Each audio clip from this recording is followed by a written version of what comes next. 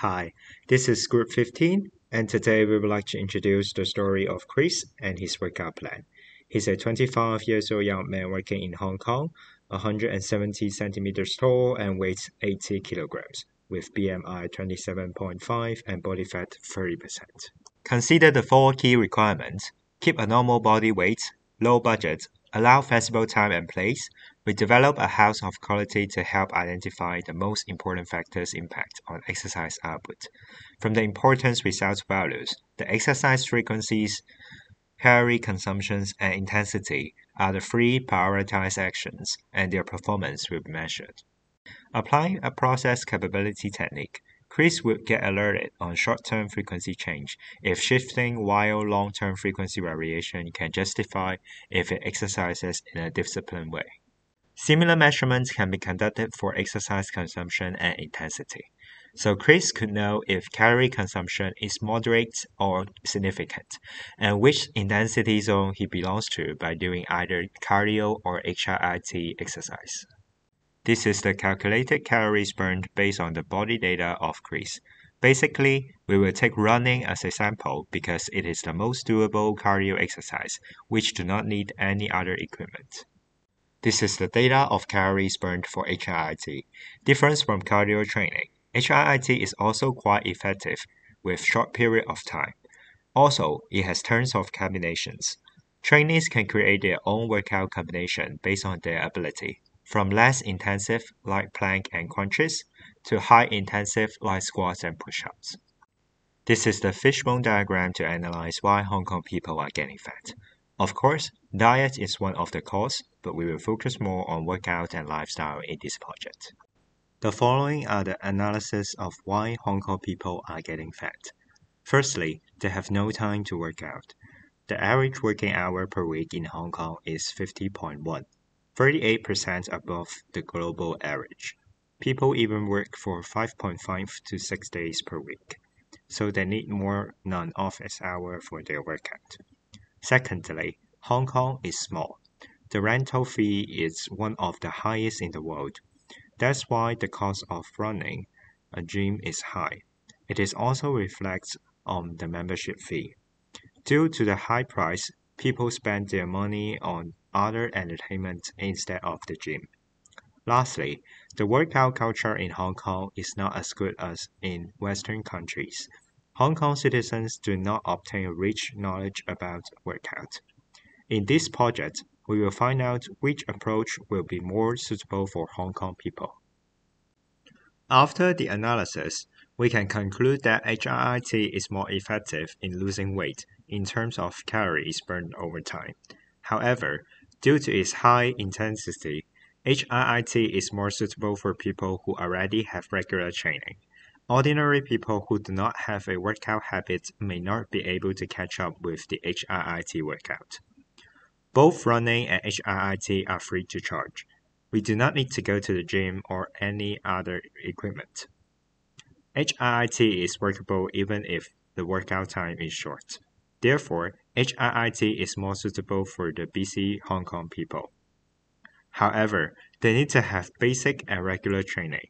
For beginner like Chris, cardio training is more suggested, even if the efficiency is not as good as HIIT. From the quick outcome of qualitative analysis, we found that cardio exercise is better for beginners. As running is the most common and available cardio exercise, we designed an experiment to study the key factors of running on fat burning. Luckily, we got the running data of a Garmin user with a similar physical condition to Chris and utilized this data to do the DOE analysis. 4 factors that may affect fat burning include where to run, how long it lasts, how intensive, and how fast we run. We use the average heart rate as the index for intensity and set the response to be the calories burned after every run. From the Pareto chart, it can be seen that duration, intensity, interaction of duration and intensity, interaction of duration, intensity and cadence are important factors to the response calories burned. Time and cadence alone are not significant to the calories burned. The main effect plot shows that both duration and intensity have a significant effect on the calories burned.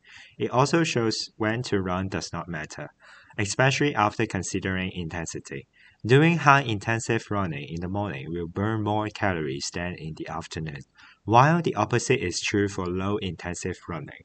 The cadence alone has little impact, but it can better enhance the fat burning effects of high intensive running. The DOE result implies that beginners can choose any time that suits them to run. The key is to maintain a relatively long running time and run harder. If you have enough time, you can run longer with low intensity. If not, you can do high intensive running for more than 20 minutes. Failure mode and effect analysis is a tool that helps identify and prioritize potential obstacles to losing weight and staying healthy.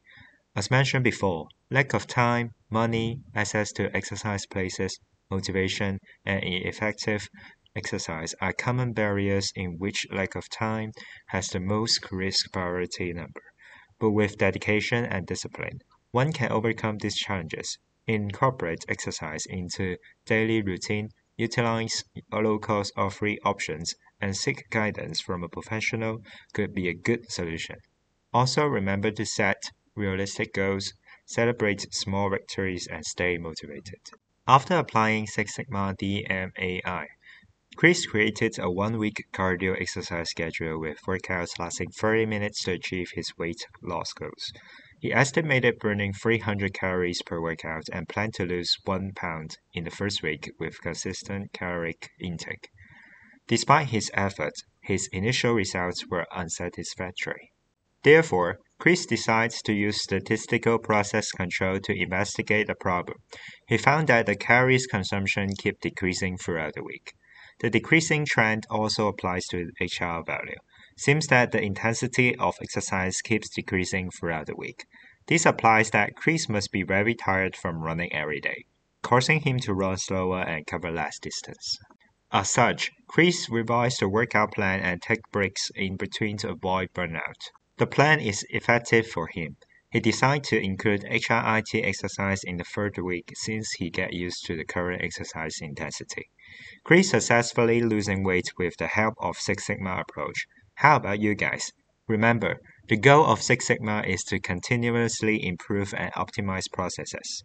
So always be open to making adjustments to your plan based on your results and feedback from your body.